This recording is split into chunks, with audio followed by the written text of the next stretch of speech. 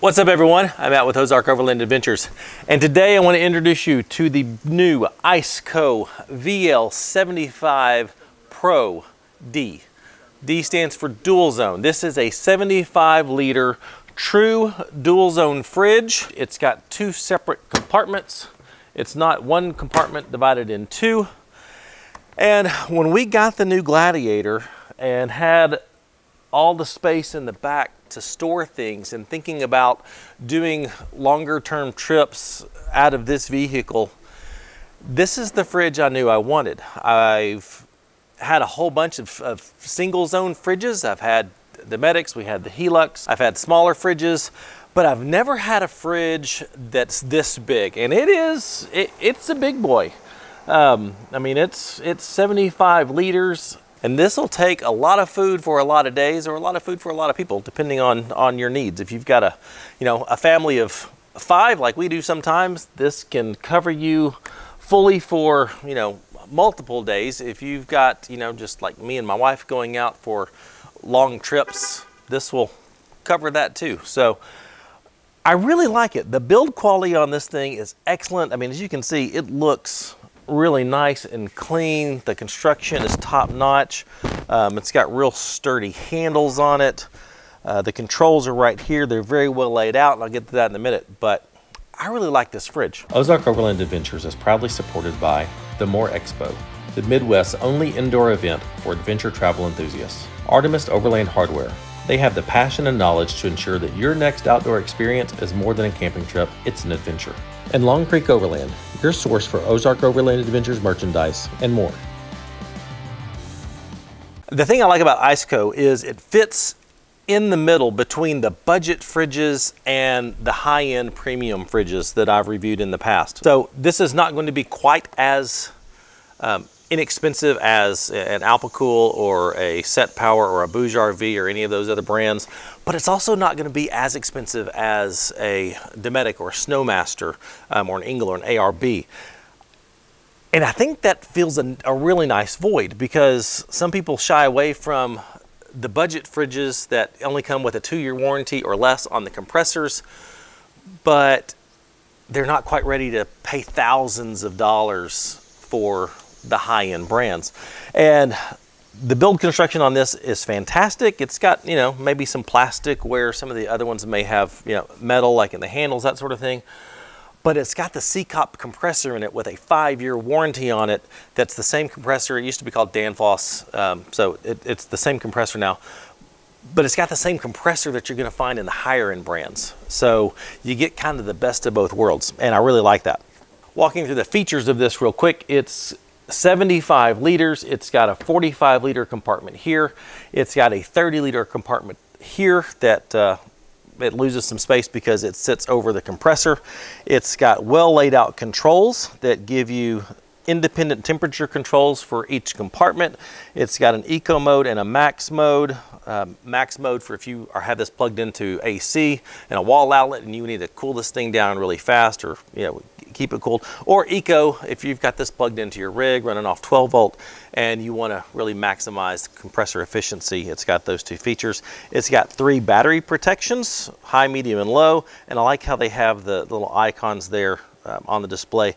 And to change any of these settings with the temperature control, you just push up and down. But these two settings, if you want to change it, you can't just tap it and accidentally change your voltage. You can't just accidentally tap it and go from eco to max. You have to hold this down and then it changes. So you can't accidentally switch from one to the other, and I think that's great. Inside, each compartment has wire baskets to help loading and unloading be super easy. The lids on these things, one of the things I love about this, it opens this way. It also opens this way, or you can just very easily take it off. And so if you've got this, if you're switching this in between rigs, like when I had my Wrangler, I would put my fridge on this side, but my wife would put the fridge on the driver's side and hers, and so we'd either we'd have to unscrew and turn the lids around and stuff to get them to work sometimes. Or if you've got maybe a rig that doesn't open this tall, and you don't want, because this right here is you know, that can be kind of annoying if you're trying to load it. You can just very easily take this off, load it, unload it, whatever, and then boom, you're done. The construction on this is water resistant. You know, they say you can leave this out, you know, in a sprinkle. You don't want to leave this outside just in a heavy downpour, that sort of thing. I actually think this thing's gonna do just fine. Here on the front, it's got AC port, it's got your DC port, it's got 2 USB-A ports, so you can plug a phone into it, or, you know, GoPro batteries or something like that. And on the back, it's got another DC port, which is where I currently have my 12-volt outlet connected, because when it's in the back of my truck, I don't want the cords sticking out the front here. I want them in the back where they're out of the way and not obtrusive and, you know, getting in the way of things. The corner guards and stuff on this thing are made, you know, say you've got maybe you need just a little bit more space, maybe to fit it in a drawer slide or something. These actually come off very easily. It doesn't change the look of them, but they do provide a little bit more reinforcement. You know, if you keep them on there, just to as a little bit extra protection, but these can easily come off. And in the box, you get an AC cord, you get the DC cord, you get a great little detailed manual, and you also get extra parts. You get extra corner guards for them if you happen to damage one. You get an extra handle if need be. The handles do very easily come off in case you need just that much extra space. Yeah, they really put a lot of attention to detail in how they design this fridge. In each compartment, they've also got handy dandy little drain plugs. So you can, you know, when you get to home, if you have, you know, maybe some meat that leaked out in here, or, you know, something happened, maybe your ketchup spilled out in here, you can come home and, you know, actually take a hose and rinse this out and clean it that way. Makes it really handy. It's great that they have drain plugs in here, so you don't have to just sop things up with a towel and absorb it that way. One thing I love about the Dual Zone is it gives you a lot of flexibility. So I can run this compartment as a fridge, I can run this compartment as a freezer, or I can run this as a freezer. If I need more space, I can run this as a fridge. I can run them both as freezers, I can run them both as fridges. And let's say I'm going on a trip and it's just me. And so I don't need both compartments being cooled. And I don't want to waste that energy cooling both compartments. I can go here, double tap on that, and now I've got this compartment back here turned off. It's not being cooled anymore, and now I just have a nice little 30-liter fridge here, or I can turn this one off and just have a nice, you know, a 45-liter compartment back here. So I love that this gives you that type of flexibility on how you want to use this thing. So let's talk about the efficiency of this fridge. If you've seen any of my other fridge videos, you know that one of the things I do is bring them in the house. I'll put two 2-liter bottles of water in the compartments just for a little temperature regulation. I do it in the house because we keep the house at about 74-ish degrees. So the environment is consistent amongst all the tests that we do. And plug them into a power station, in this case, the Jackery 500, just to see how long this will last. And since it's got dual zones and it's got different options on how to run it, I did test it with, I used this as the freezer section, this as the refrigerator section. Did it 3 different ways. I tested this down to 10 degrees because I figure if I'm gonna, you know, bring ice cream or, you know, frozen things with me to camp, that's probably about where I'm going to set it. Have the fridge set to 34 degrees because I do like my drinks and stuff very cold. And in that configuration, 10 degrees and 34 degrees on a Jackery 500, this lasted 22 hours and 40 minutes, which is not bad. Almost a full day with a fridge and a freezer running off of a 500-watt power station. That's not too bad. I thought, okay, well, what if I don't need 10 degrees? How much extra, you know, efficiency does it save me to maybe put the freezer on 14 degrees if I, you know, don't need things just to stay super hard, like a popsicle or ice cream or something. And in that case, it ran for 27 hours and 50 minutes, so well over a day. And I think that's pretty respectable. And then I tested it as both of them as fridges set to 34 degrees. And I like that option because you keep all your drinks in one and food in the other and keep them separate. And I think that's going to be really handy on our trips. And that came out to 41 hours and 42 minutes, which I think is actually pretty good. I mean, that's almost 2 full days. That tells me that I can go out on a trip, if we're on an overlanding trip, or if you're on a car camping trip and you're on the move, you can get to camp, set up, have no problems leaving this plugged into your vehicle overnight or running off of a power station overnight, and know that it's gonna have plenty of power for you to start your rig, or use your power station down to maybe 60%, and then recharge it the next day back to 100% as you're driving along.